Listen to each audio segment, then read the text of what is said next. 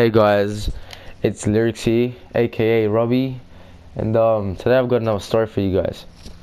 So, when I was around 7 years old, we bought this house in where I'm living now, and up the road there was like this creek, and a few weeks after we moved in, me and my brother, and also his little friend, we used to go down to that creek and we used to like just muck around, do shit there, like I don't know what we did. It was stupid. It was like trying to find. It was it's hard to explain, but we didn't know what we were doing. We were kids back then, and so this guy, my brother's friend, let's call him Chris, okay?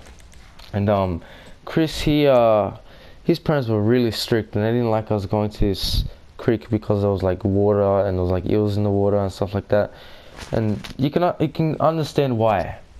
Anyways, there was this time where he got busted for going, and he got grounded for about a week. So I called him up and I was like, "Hey Chris, you want to come to the what do you fucking call the creek?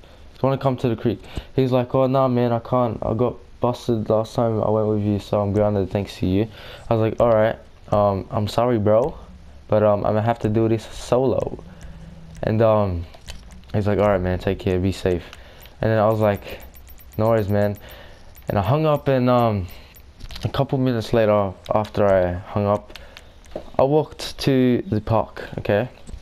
And I took this route that was like, it was on the opposite side of the creek. So I went there, and it was like a stormy kind of, like a cloudy day, like an overcast day, and I don't think it was very safe, like going there, because it was like raining before and there was like a lot of water and shit. So I got to the creek and it was just flooded, but I found this big, like, you know those beach balls, like I found one of them and it had like an Australian flag on it. So I took it and I crossed the creek in the water. I had shorts on and thongs, so luckily I could cross without like wetting my fucking pants and my shoes and shit like that. So after I did that, I got up. I lost one of my fucking thongs actually, because the fucking creek was like, it was streaming. It was like running water. So I lost one of my thongs and I didn't want to get it because it was like dangerous, and it was like a fucking rapid kind of. So I lost my thong, and that was unpleasant. So I got to the other side of the creek, and the other side of the creek there's this stadium, there's like a grandstand, and oh shit, that was fucking weird. Anyways, we got there, well I got there, and I was just, there was like a hole in the fence around the grandstand, so I entered it, and I got up onto the grandstand and started throwing this giant fucking ball around, like beach ball, and we were like, well, I was like, oh, this is getting boring. I thought I'd try something new, so I just started like throwing it in the air and shit like that. And then out of nowhere, these three Lebanese guys or Greek guys, like they were around 18, 19 years old. One of them walked up to me and they're like, "Oh, excuse me." So it was like, he was like mumbling, but I think he said, "Can we please have that ball?" And I said, "What?" He's like, "Oh, no, don't worry." I was like, "All right."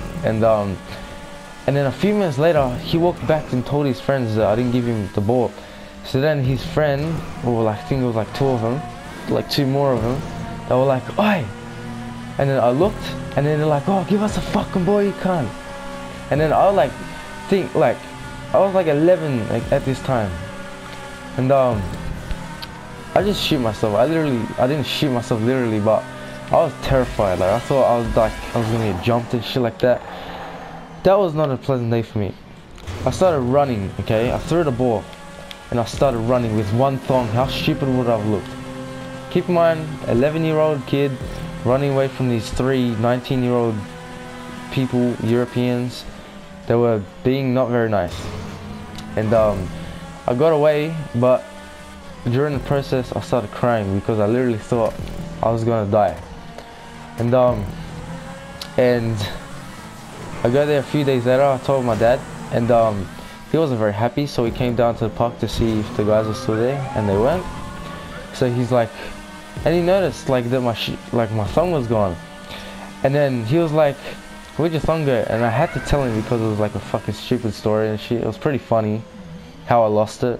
I told him, he laughed, but he was also angry that I went to the creek when it was like flooded, so I kind of got grounded for like fucking 2 weeks. I'm pretty sure it was like 2 weeks, and